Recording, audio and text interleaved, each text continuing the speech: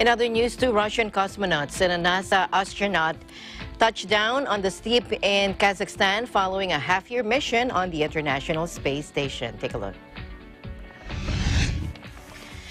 Russia's Sergei Ryzhkov and Sergei Kudserkov, as well as NASA's Kate Rubins, landed on barren land at 04:55 GMT, around 150 kilometers, 90 miles southeast of the town of Shezkagan. The Soyuz descent module carrying the trio landed upright after descending through a cloudless sky on the fine spring day in central Kazakhstan, a Roscosmos TV commentator confirmed earlier.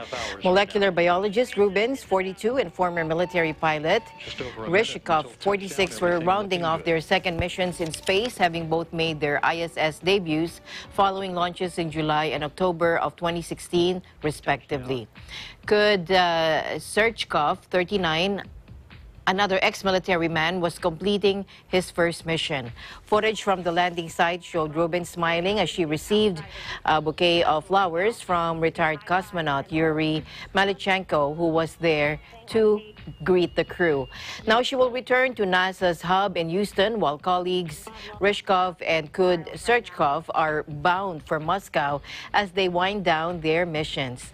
During her debut mission in 2016, Rubins became the first person to sequence DNA in space. In her second mission, she continued her sequencing activities, worked on cardiovascular experiments, and oversaw a small patch of radishes as they grew in orbit, harvesting them for analysis back on Earth, according to NASA. For the last decade, the space station's population has typically varied between 3 and 6 as crews that blasted off from Russia's Baikonur Cosmodrome in Kazakhstan came and went. Entrepreneur Elon Musk's SpaceX last year broke the monopoly that Russia and Baikonur had held on manned launches since the mothballing of the U.S. shuttle program in 2011, beginning a new chapter of space flight from U.S. soil. As a result, the number of crew on board will reach 11 next week with the arrival of NASA's SpaceX crew mission. Television continues to come in from the landing site where in the extraction of the crew. Now